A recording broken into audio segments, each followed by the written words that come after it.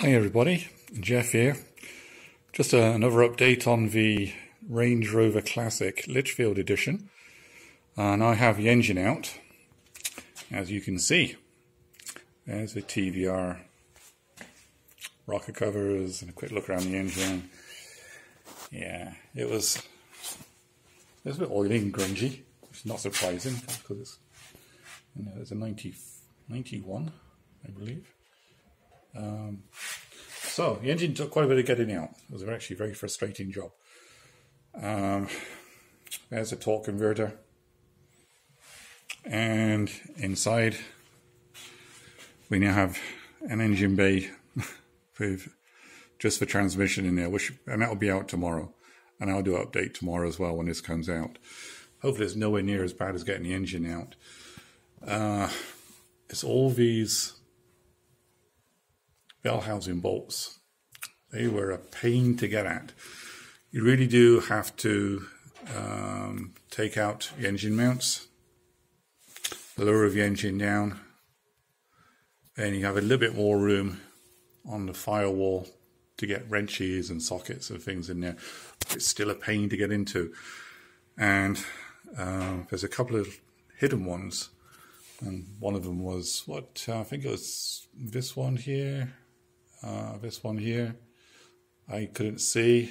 I had another look, and there was, and they're hard to get at.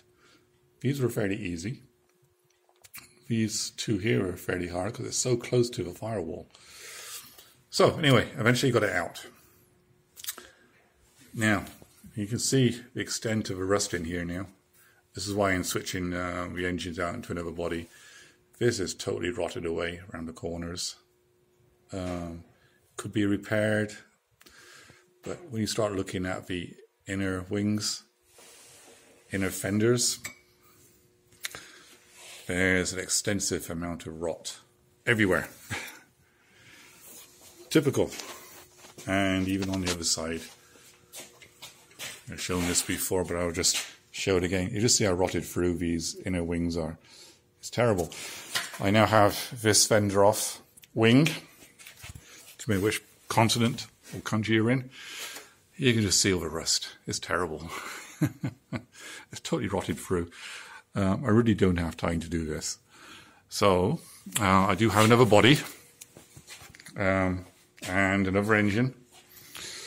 The other Range Rover is just got its standard, I think it's a 4.2 in there. It's the same year as this. And I'm going to be doing, but the transmission is shot in that one, the other one. And this transmission is good. And also, watch me over videos, I've actually replaced the differentials as well, front and back on this one. So they'll be following the other car over. So this is just a short video showing what I got up to with the engine out. You can see, like, I rebuilt the calipers, new brake lines are in here. They'll all be going to be coming off and going on to the other car.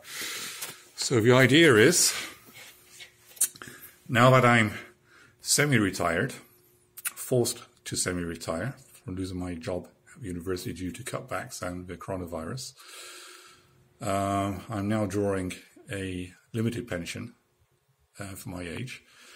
So I'm planning on restoring this car up, and it will be sold. Now my question is, due to the pain this was taking this engine out, do I lift the body off the frame on the other car and totally refurbish, repaint, derust the chassis while I'm there, and sort out some of the minor welding that other body needs underneath, and it is very minor? Or do I do the same as I've done now, just take the engine out and switch it over? I'm leaning towards taking the body off the chassis and redoing it. I have a lot more time now, unfortunately, or fortunately, whichever way we look at it. So that's my next project, is to get this one, get the transmission out. Later I'll be taking out the propeller shafts, front and back. There's a big cross member underneath, which I'll be unbolting. It's a big unit, this transmission.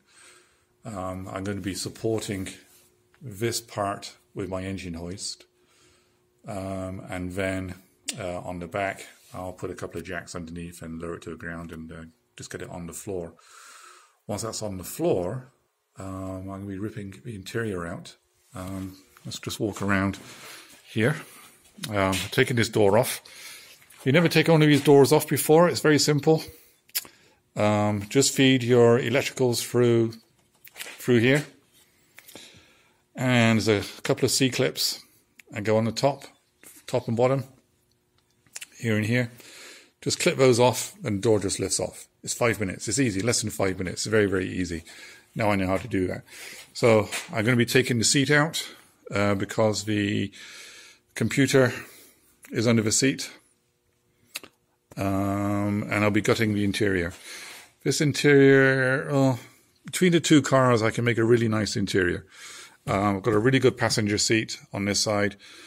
Rear seats are wonderful as well. The headlining in this is, for a Range Rover, it's very solid and good. It's almost like new. So that'll be following over onto the other car, because the other one's typical, it's sagging, which is typical Range Rover for any year. So that's going to be, this roof is going to be following me over.